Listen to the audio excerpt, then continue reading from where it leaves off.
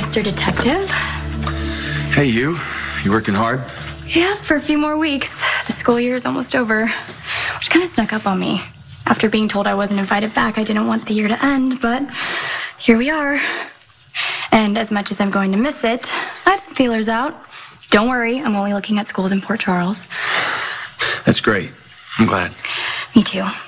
Oh, and I spoke to my lawyer. Diane reminded me how many people Wiley has fighting for him.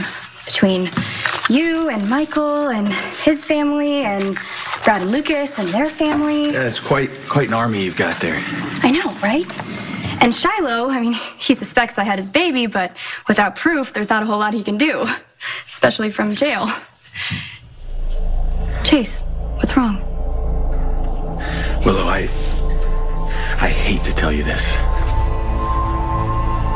but the charges against Shiloh have been dropped. He's been released. I don't understand. The police had proof. One of Shiloh's followers claims to be the person behind drugging Sam McCall. Harmony. How did you...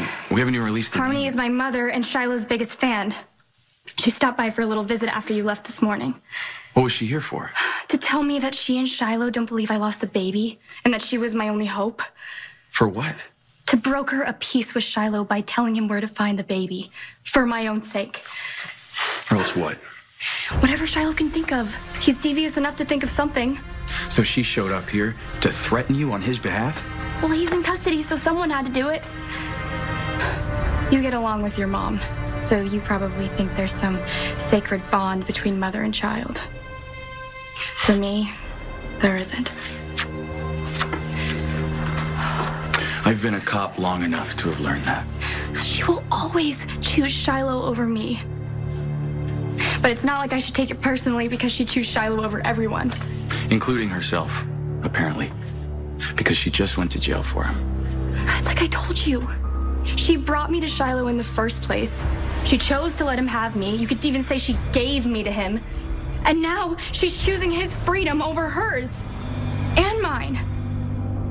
You've told me how devoted your mom is to Shiloh. But has she always been that way? Was she like this with all her gurus and cult leaders? No. She'd always give them the benefit of her faith at first, but they never captivated her. I think part of that was due to my dad. Your dad? You've never mentioned him before. I guess I just assumed that he wasn't part of the picture. Yeah, that's my fault. It hurts too much to explain, so I kind of just gloss over it. But that's not fair to my dad because he did try. Over and over. He was a little more skeptical than my mom. Shiloh was the first person to convince him that he had the answers. Your dad was one of Shiloh's hardcore disciples. Not hardcore, but he believed Shiloh was sincere. And that Dawn of Day really was dedicated to helping people and doing good deeds. But my mother... Shiloh did a number on her. She loved every minute of it. Harmony's all, look at me. I'm a strong, fierce, badass woman because Shiloh says I am. We joined Dawn of Day as a family. But before too long, she was all about Shiloh. She came between me and my dad because my dad was weak and Shiloh was Superman. So Shiloh used Harmony to take you away from your dad? Oh, he totally did. But everything really changed when Shiloh created the trust. My mother was the first person... No, sorry, there are no men in the trust. The first woman invited to join. And after she slept with Shiloh, that